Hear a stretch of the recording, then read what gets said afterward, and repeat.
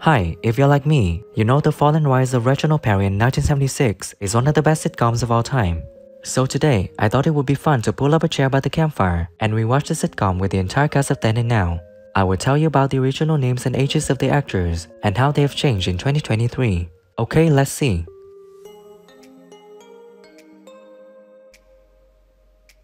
CJ is played by actor John Barron.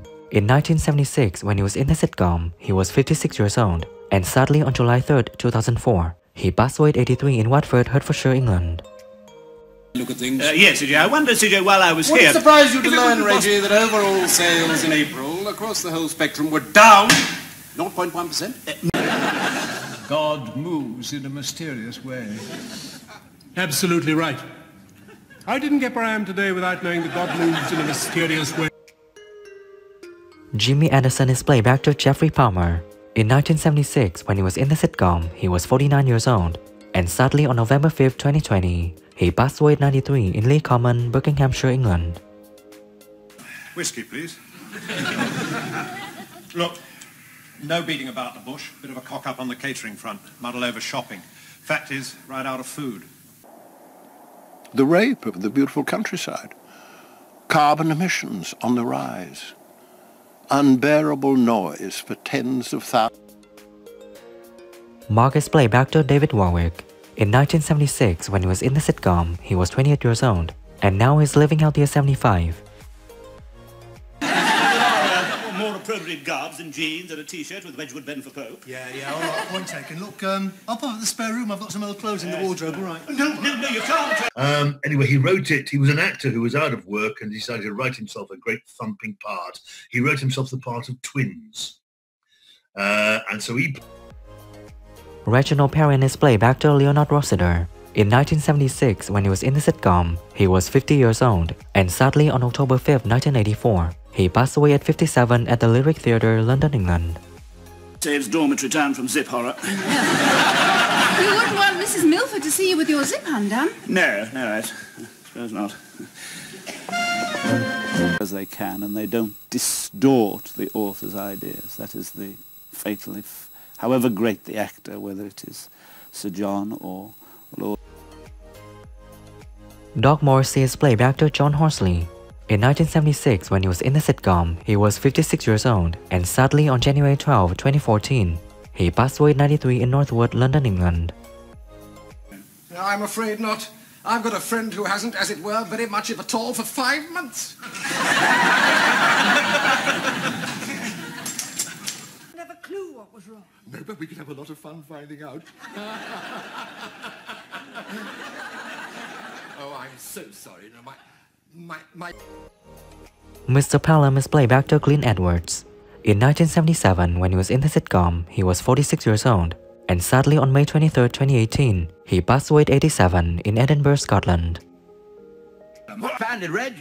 Pigs, calves, battery chicken. I'm a success. Oh, Lord. Yeah, an avatar in Bicester gives me group rates. Oh, splendid, it is. So what's the problem? Meat. In the days when we were still hanging people, and it was an really Patrick Hunt's that play. The next time I went back was another Brandon show called The Hospital. Joan Quinn-Groves is played by actress Sue Nichols. In 1976, when she was in the sitcom, she was 33 years old, and now she's living out the at 80. Out there, Harry, quick, John, maps. Lancashire? Forgive me, you know, I've just kind of got to go back to it, and people understand. Yeah, and you're always, if you're but they're lovely, and I don't mind broken more cameras, having pictures. Elizabeth Perrin is played by actress Pauline Yates.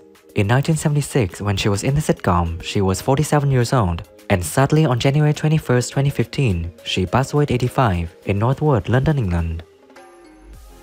Go over and see the hippopotamus. I thought your mother. What do you mean? I thought I... Rosemary, darling. You're late, of course. Goodness, your hair. Hello, Mum. Hello. Dad? Well... McBlain is played by actor Joseph Brady. In 1978, when he was in the sitcom, he was 50 years old, and sadly on June 12, 2001, he passed away 72 in London, England. Diversi.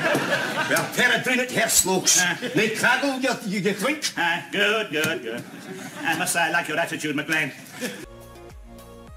Mrs. Deacon is played by actress Hilary Mason. In 1976, when she was in the sitcom, she was 59 years old, and sadly on September 5, 2006, she passed away at 89 in Milton Keynes, Buckinghamshire, England.